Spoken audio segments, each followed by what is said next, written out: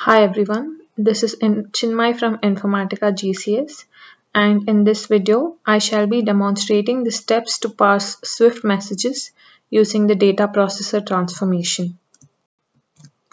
So the agenda for today's video is as follows. First, we shall be discussing a bit about the Swift library as well as the supported Swift messages.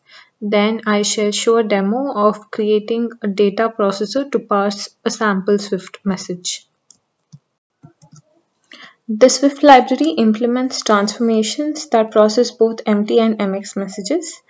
Swift organization has certified the data transformation library shipped for Swift to be used with versions 2008, 2009, 2010 and 2011. You can refer to this knowledge base article which has details on how to install the Swift library. The supported Swift message types are Swift empty, which is for text-based messages. For empty messages, the Swift library provides parsers, serializers, schema, and validation components. The other type is the Swift MX for XML-based messages. For MX messages, the library provides validation components. Now I'll be demonstrating on how we will be creating a data processor transformation to parse the Swift file. So first we begin by creating a blank data processor transformation. We select data processor and here we'll be creating a blank data processor and click on finish. So once the data processor is created, then I shall be demonstrating the next steps. Now that our data processor is created, we go to the Objects tab to create our library project.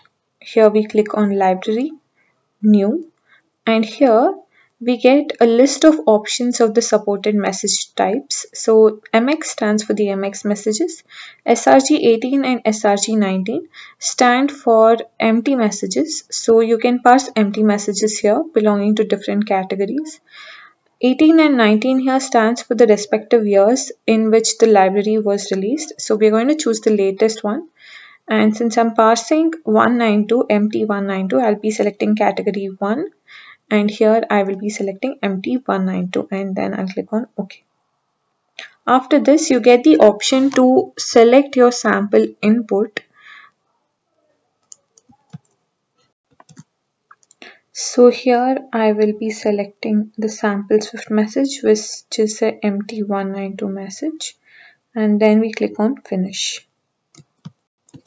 Now that our project is created, it would look something like this.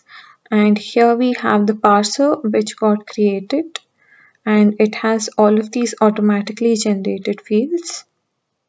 So now if we provide a sample file, and if I run this parser, it is going to show me the output in XML format.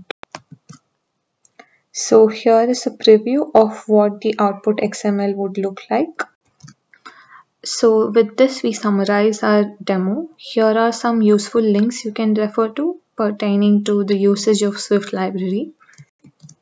We would love to hear your feedback regarding the videos so that we can improve the quality of these knowledge-based videos.